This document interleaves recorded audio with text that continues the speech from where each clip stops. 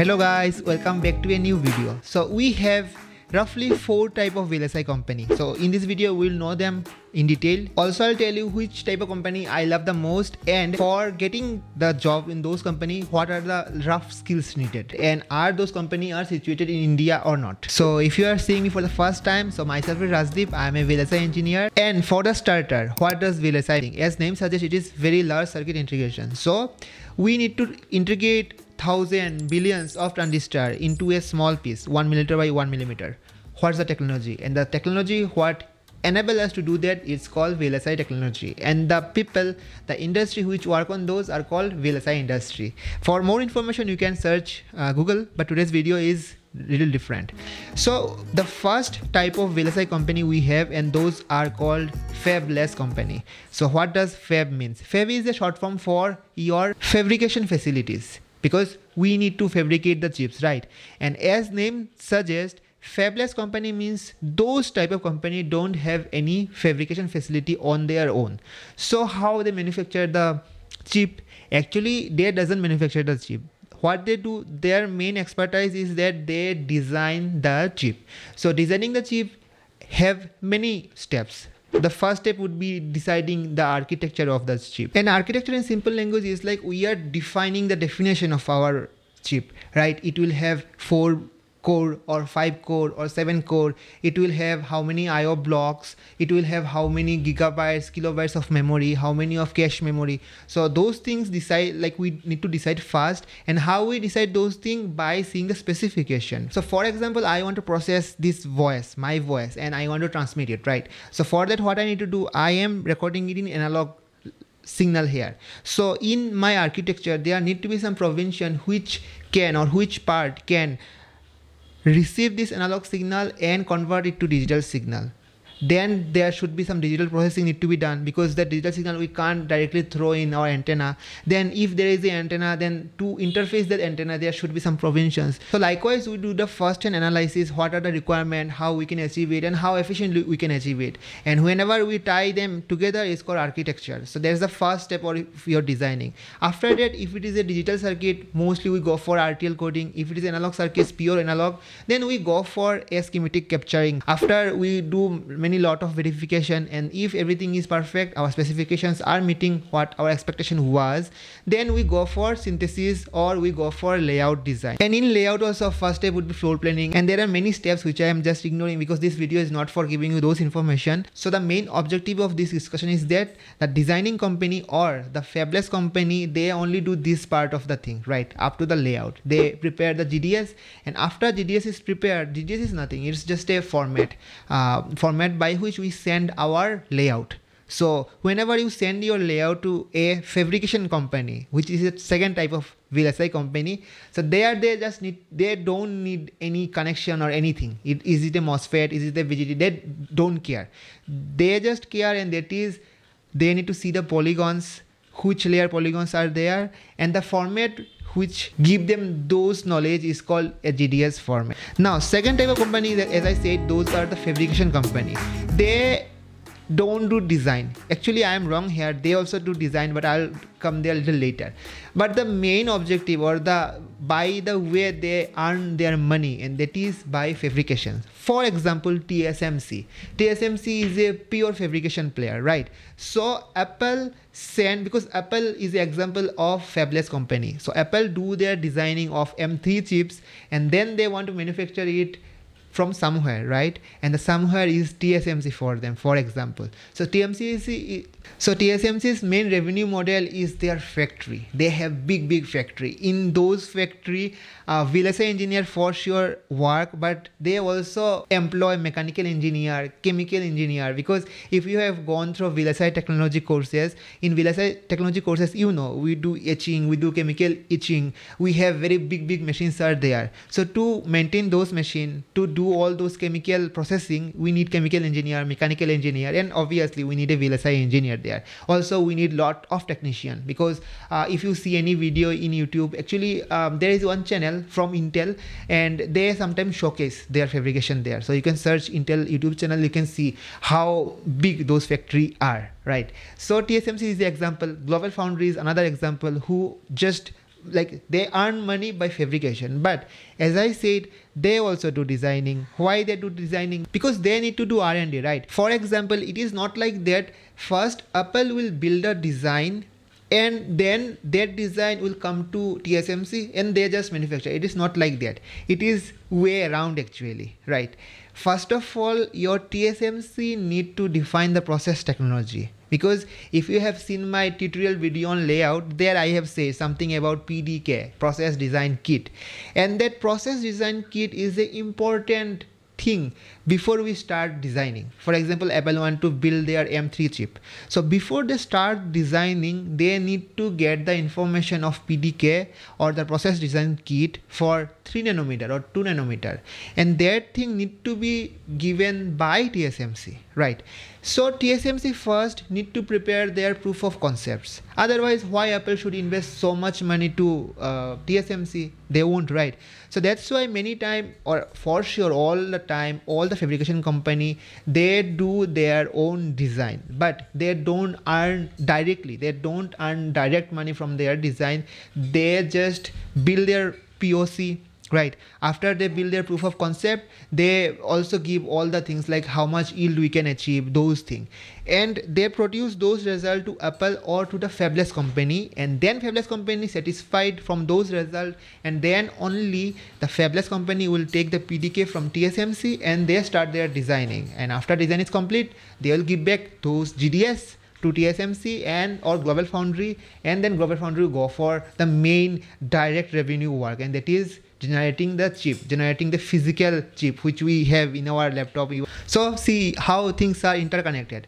Now the third type of company, and those are called VLSI design service company. So what does design company do? Again, just take the example of Apple designing something. So anytime Apple need to design something, how they will design? From in the paper? No, they need to have some software. For example, your Cadence Virtuoso, your Synopsys ICC2 tool, or your Mentor Graphics. So those are the third type of company who provide the software support to your Fab-less company and also to your fabrication company, because fabrication company also need to design. So they also need those EDA, electronic design automation tool, right? And the main revenue model of this third type of company, electronic design company, and that is the software. They build the software for both the company, Fab-less and fabrication company, right? But in your surprise, they also do design, because I won't go very deep into that, but currently what we do most of the time, like if you go through the process by which we developed a chip in VLSI, there are many methodologies are there, right? One of the methodologies is standard gate-based design, VLSI design. We have semi-custom, full custom. Standard cell-based means, for example, you want to build a full adder, right? So for full adder, what you need gates, right? You need AND gate, XOR gate, yeah, those type of gates you need. So one way is that, hey, build everything from scratch, and the other way would be that somebody will provide me those gates, and as a designer, what I'll do, I'll take those gate and I'll just connect them and I'll make a full adder. That's a one technique, and which technique we call standard cell-based design. But we can go one level up, and that is, hey, if somebody directly provide me the full adder, then I can directly take that full adder and I can make a ripple creator very easily. So if somebody provide me directly the full adder, then I will call it's a IP-based design, right? IP stand for intellectual property, but sometimes those design company, your third type of VLSI company like Cadence Virtuoso, Mentor Graphics, Synopsys, they provide IP to the design company, right? Design company or your first type of company who are Fab-less. So our example was Apple. So for example, if now Apple want to design something, for example, they are designing a very high efficiency chip, and they need a memory block there, SRAM block there, and they said, hey, we can also do it from scratch, but if you can provide with your software that's SRAM IP, it will be very helpful. The Synopsys, Cadence would be happy, they can sell their IP. So that means your Synopsys or the third type of company also do some kind of design, but the main revenue earning model is from their service or from their software, right?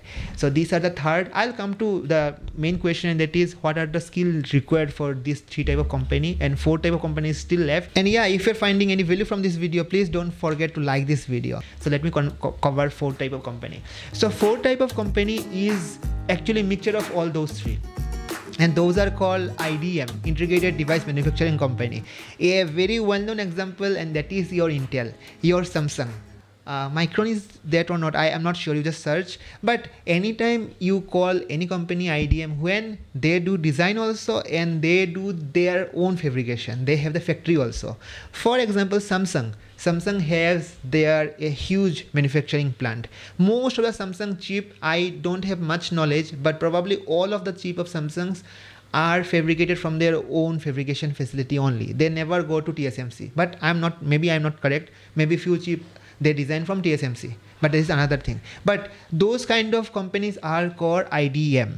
And I said we will cover all the three, like your Fab-less, your fabrication based company, and also your electronic design service company. But nowadays what IDM do, they mostly outsource their EDA tool. Like they take help from the EDA tool manufacturer. Most of the IDM do like that only. But in older days, actually IDM are the company who have all those three parts inside them. So now the main question, what are the rough skill you need to go through all those three type of company? Actually four type of company is just a mixture of these three, right? So these three type of company, right?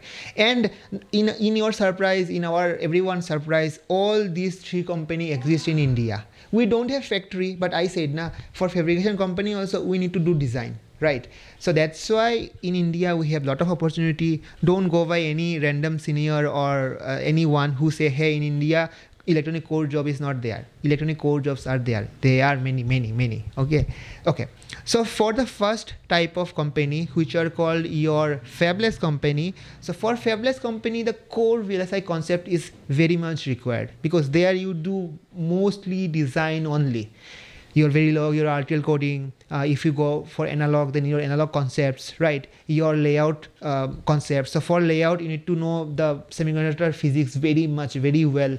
There are many courses in NPTEL like VLSI physical design. Those type of course for sure you have done. You need to clean and clear idea about those things. For first type of company. For second type of company where the fabrication is done, the fabrication part is not present in India, commercial. So in fabrication, we can ignore that one. But for fabrication also, they need to do design. They need to build a POC, proof of concept, right? So for that, the same knowledge which you need for the design company are applied for fabrication based company also, like TSMC, Global Foundry. TSMC, I'm not sure if it's present in India or not, but Global Foundry is there in India. Now, for the third type of company, like your Cadence, Virtuoso, Synopsys, Mental Graphics, they are present in India, in Bangalore. So for them, the main concept they need or the main skill they need is actually software based. As a electronic student, we have two mind actually. One mind or one type of students are very good with hardware, and one type of student who are not so good with hardware, but they are very good with their software part. They know their DSA, they know their algorithms, right? But the good thing is that they also know something about VLSI because they belong to EC only. So those type of students are very nicely suited for that type of company, that third type of company, which are electronic design service company like Cadence, Virtuoso, Mental Graphics, those, because their main revenue source is the software. And for the fourth type of company, IDM, I said those are the mixture of their three. They have the design part and they have the fabrication part. And in fabrication part in India, as factory is not there, so we mostly have design part which is for product. If I take an example, our IDM like Intel, so Intel will have a product based company which will make all the product, your core, your CPU, whichever we have in our laptop, right? And there would be another team who will be responsible for doing R&D, like latest processors are coming. So for Intel, like latest process technologies are coming called 18 Armstrong, right? So for them, we need to do some R&D, right? So there will be one team who will be doing R&D. And the basic skill needed for both the groups are your VLSI concepts only, the VLSI basics, VLSI fundamentals, and little bit advanced knowledge only. And for R&D, a very much inquisitive mind, a curious mind need to be there. So I hope you got a rough idea about the things, the type of VLSI company. And if you have got any value, then don't forget to like this video. If you haven't subscribed, then please subscribe. There are many wonderful topics I'm gonna cover like this short video. And I'll see you in our next video. Till then, tata, bye bye. Keep smiling.